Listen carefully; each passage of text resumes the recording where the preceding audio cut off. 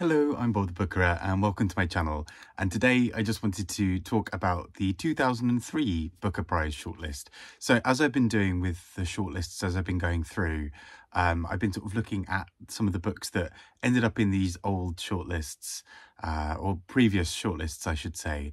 And it's always quite interesting to see how they all sort of come together. And the 2003 one, I think, is quite noticeable for many reasons, partly because some quite well-established books or quite well-established authors were there, but also because this is one where, as we found out a bit later, the winner was essentially chosen a long time before we got to the shortlist in some ways.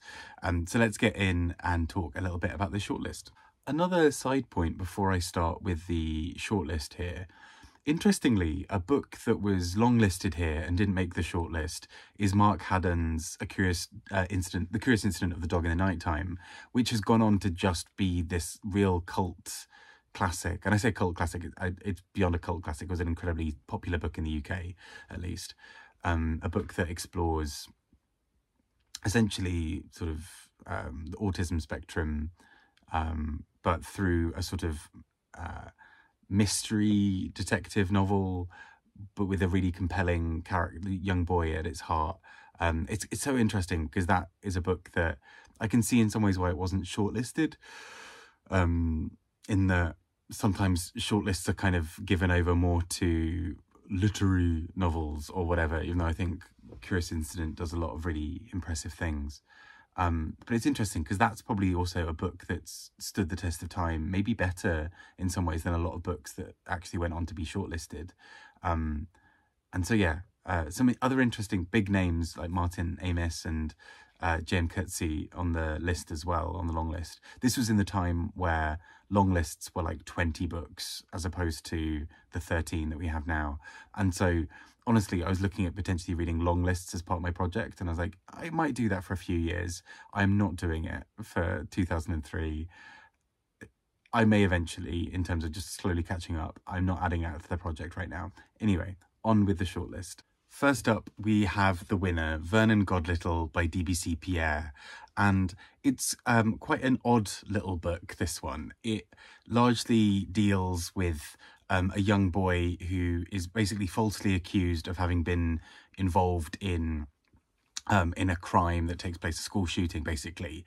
And he is believed to be part of it because he was good friends with the accused, and then because he basically runs away from the police. And in many ways it fits into that kind of sort of space of something like a kind of Huckleberry Finn sort of novel. It's kind of the rebellious outsider kind of character and how he gets through life, and it's told through his style and through his dialect and all these other things.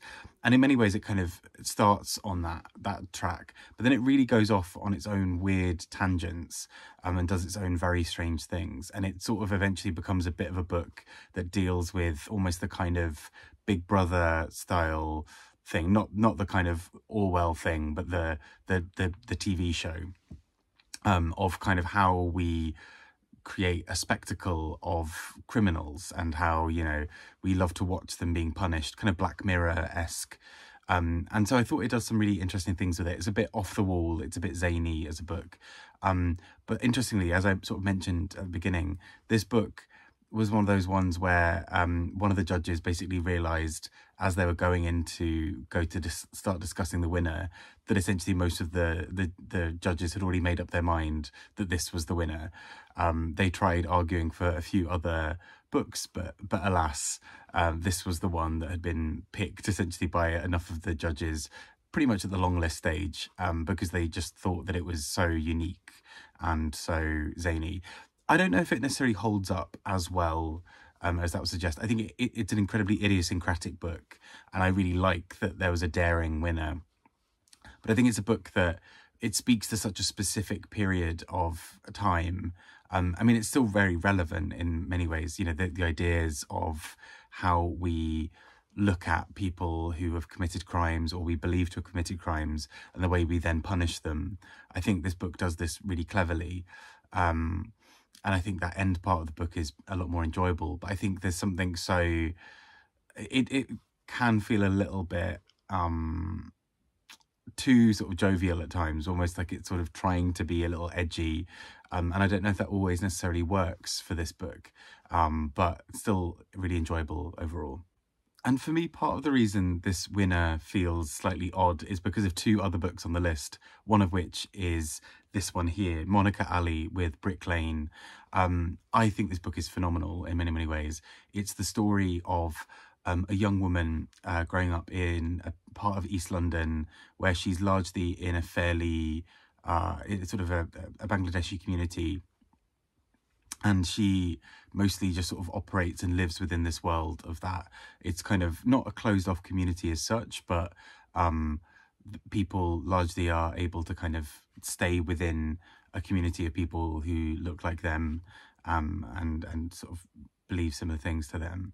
But what I think this book does really well is pokes at sort of a wider issue around sort of police treatment or kind of wider societal treatment of people who are other in the UK. And I think what it does really cleverly here is we watch this woman really navigate some really difficult life experiences, and sort of in a world that feels incredibly radicalizing and hostile and confusing in many ways. She as a woman finds that she sort of has an odd role to play, because at times she is entrusted with a lot, at times she's seen as being sort of she's sort of treated poorly because of it, and she sort of has to navigate this world. I found it really quite compelling, particularly as you get deeper into this book, the ways that her life is so trapped and so difficult. And so for me, looking back, this is the book that's really stood the test of time, I think, in many ways. Like, this has been the book that still I see in bookshops sort of touted as a book that you've got to read, a book that really helps you understand various perspectives, a book that really feels like a London novel. And maybe that's what held it back, that it has a sort of very London quality to it, that it's very specifically about Brick Lane. But I also think it does so much with the narrative. I found it really rich and really clever. The inner thoughts of the central character are so well explored, I think, that we really get a sense of the various pressures and complexities in her life. And I just found it really, really compelling for that reason as well. So, yeah, this probably would have been my personal pick. Well, this and one of the others. Nonetheless, I think it's a very impactful novel.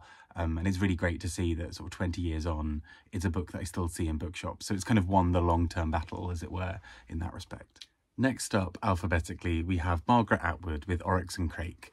And this is Margaret Atwood. I think what I really enjoy about her as an author is her ability to play around and, approach different forms, approach different genres, and still bring a very Atwoodian element to it all. And I think this is peak Atwood in that respect, of her doing a sort of speculative fiction, sort of creating this speculative fiction world. She sort of normally shuns labels like science fiction and fantasy. In her mind, a lot of them are because the worlds that she's creating are not fully fantastical. But in this feels somewhat fantastical. But it's a sort of world where there are these creatures that are formed out of other creatures. And it has this very Atwoodian, I guess, again, flair to it. It's sort of funny, it's silly, it's kind of absurd, but there's a wider societal point being made. And I really enjoyed what Atwood does within the pages of this book at sort of just creating this slightly balmy world. This feels like Atwood is having a lot of fun as well, which is really something I admire a lot about her writing. Is there's a real joy, I think, often to what she does.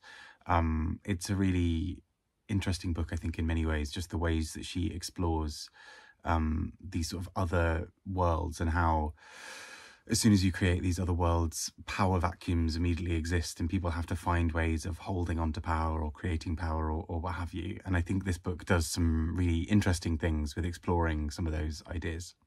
Next up, we have Damon Galgut with The Good Doctor. And as someone who, I loved The Promise by Damon Galgut.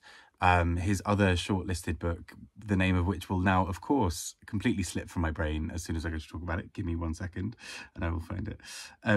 he is an author who I just think is incredibly clever in so many ways. And his other book, when I find it, there we go. In a Strange Room, there we go. In a Strange Room, I think is one of his finest. The Good Doctor I really greatly enjoyed as well. It is a story of two men who are working in a sort of a fairly remote part of Africa, doing aid work. This is within South Africa, but a fairly remote part of South Africa, doing aid work, but primarily working in a hospital. And it's their sort of the ways that they interact with the world that I think are quite clever in this book. So he and his sort of newly found friend in this area are two white men.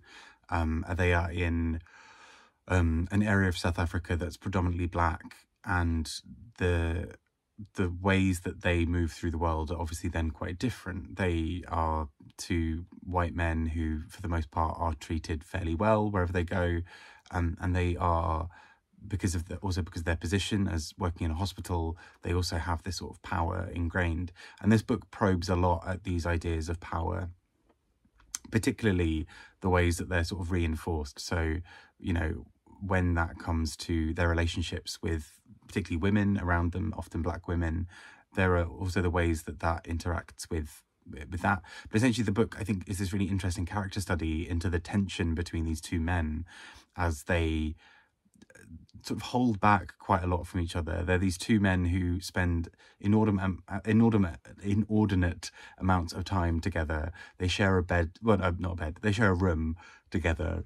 And there's a subtle homoeroticism to parts of the book around that as well, that kind of pokes at this idea of this tension that, you know, quite often they'll be stood stark naked next to each other, or they'll be, you know, very close to naked near each other. And there's a kind of an odd tension that sort of exists around it in this book. But they're never really fully able to explore the sort of deeper sides of their friendship. They realise that they've known each other for a long time and barely speak at all, and they're constantly letting each other down or creating terrible situations with each other. But this is a very quietly powerful book, I think, in the way that Damon Galgut explores the kinds of dynamics that allow people to exist within these worlds. They can do things and kind of escape and get away. But also it's just this really interesting character study into the kind of stillness and quietness that can exist in friendships where so much is unsaid. And I think it's a really cleverly observed novel. It's, you know, maybe sometimes at times is a bit sort of hits you on the head a little bit with what it's sort of going for politically. I think his later novels have been a bit subtler, a little bit subtler on those things. But I think this book still does a lot of really powerful things, and I can absolutely see why it was shortlisted. I mentioned there being two books on the list that I would have happily chosen as my winners, and Zoe Heller's Notes on a Scandal is my second. I think this is a wonderfully written book. I have a lot of love for this book. And not just because it has a film with Judi Dench in it, but Notes on a Scandal tells the story of a school teacher who I think is in her sort of 30s or 40s, who starts having an affair with a student. But at the sort of behind the scenes, or kind of additionally in the book, there is this very intense relationship between this woman, this teacher, and an older woman who is also at the school. And this relationship has this really psychosexual, or kind of very psychologically rich and complex tone to it. There's a sort of dependency or codependency in some ways between the two women. There's a real power play constantly happening where the older woman seems to be sort of trying to control the younger woman, and sort of using the fact that she knows this information about her and the affair with the student to kind of blackmail her or what have you. I think what the book also does that's really clever is just the way that it really subtly allows you to feel the tension seeping into your body.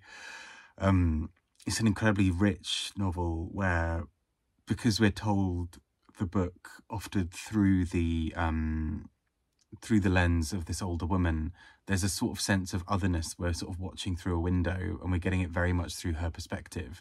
And her perspective is quite a cold and clipped and bitter one.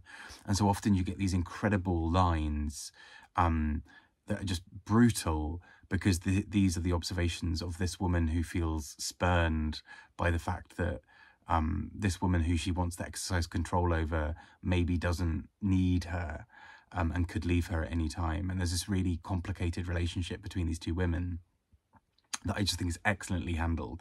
And I remember hearing at one point that the author, when she went to write this, initially just kept on going through draft after draft and something wasn't working. And she introduced this other character watching this affair, and suddenly the whole book made sense, because you had this observer who knew at any point that she could destroy somebody else's life, but chooses not to for political reasons of sort of wanting to have this control. And it's so psychologically rich that I just think it's brilliant. I think this is such a... this book has a really special place in my heart. I think I also read it when I was a teenager, which sort of cemented it in my head. I think it's excellent. I would have very happily seen this be the winner. And I think, again, it's a book that's held... I think that kind of still really works and sort of still stands to this day as well. And last but not least, we have Clare Morrall with Astonishing Splashes of Colour. And this book takes its name from I believe, Peter Pan. Yes. The Peter Pan and the Lost Boys. And it references that throughout. There are frequent references to Peter Pan, to the Lost Boys, to various other things. And at the heart of it is a woman who is incredibly sad and is really going through it. And that is maybe to undersell what's happening in this very psychologically rich book. But essentially we have a woman whose whole life and existence feels to her like she's sort of going through the motions. She has had a few traumatic incidents, and as a result feels that she can't be a full mother to her children. And we later find out more and more about what that means in terms of her rights around her children. She's often a bit of an outcast around other people. She'll say things and do things that make no sense to any other characters, that seem to, at first, there's an internal logic that we as the reader see, that she says something and we kind of understand. You know, she's convinced that there's a woman who she's convinced is pregnant. And at first, having that all through her eyes, it makes sense. We think, of course, this person must be pregnant. But as this person keeps on saying, I'm absolutely not pregnant, we start to realise, sort of behind the scenes, that actually the character that we're reading everything through may not be that reliable. She is not only not massively reliable as a narrator at times, she's not a particularly reliable narrator to herself for her own life. She misremembers parts of her life. She can't seem to grasp what's going on around her, and she's somewhat oblivious or kind of at odds with everybody else around her.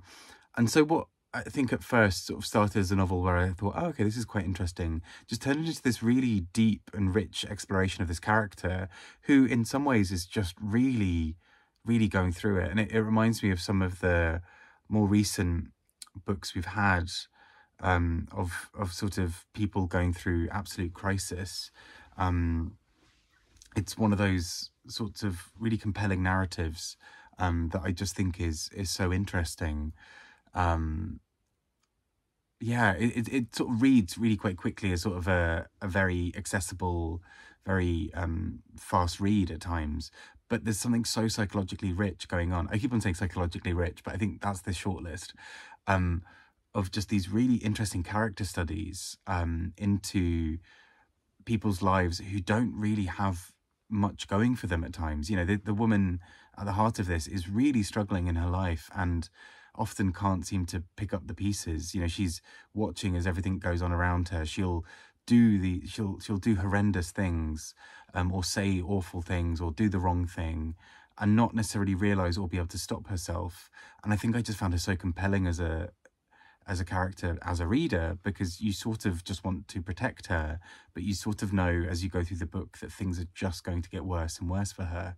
And it was a really rich exploration of her character, I think. And, you know, putting a couple of these books side by side, like this and Brick Lane and The Good Doctor,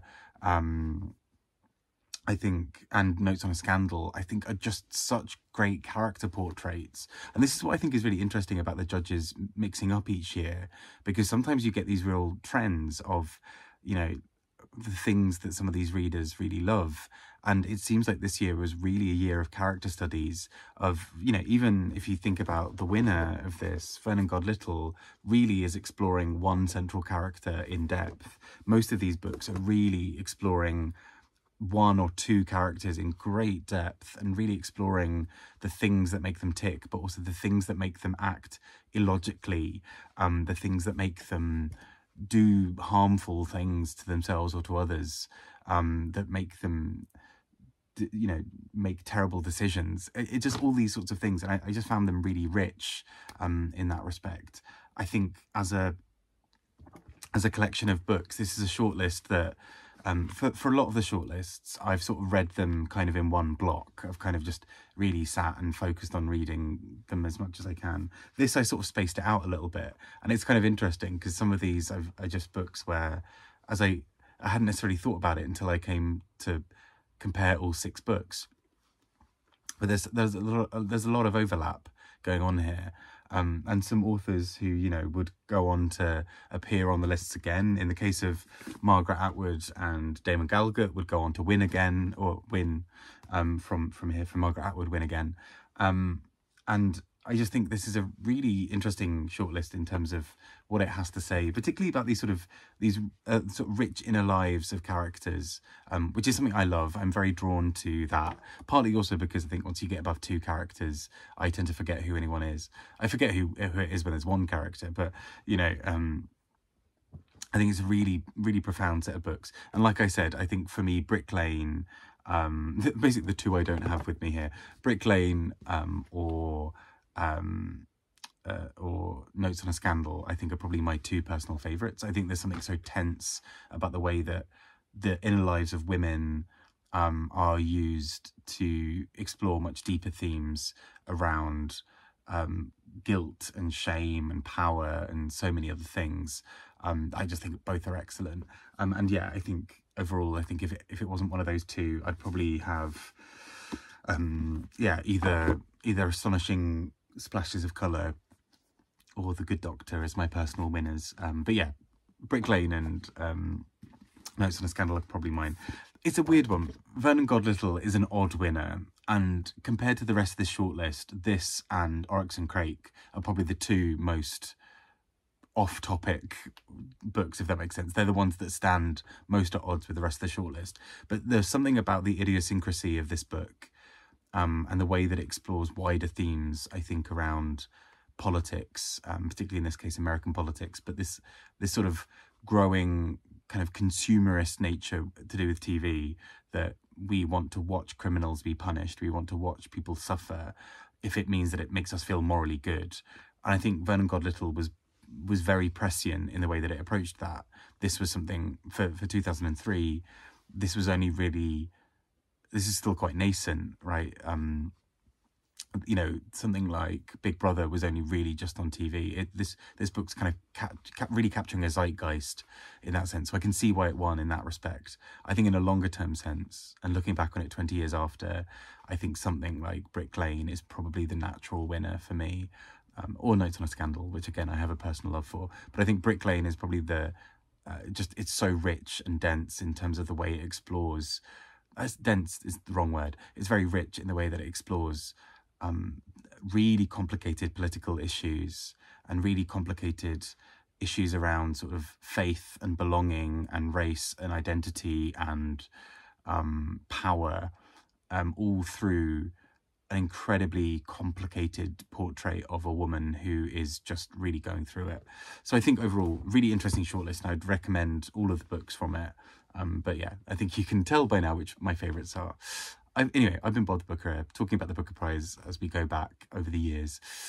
I hope you are doing well. Almost at Christmas now. Take care and speak to you all soon. Bye-bye.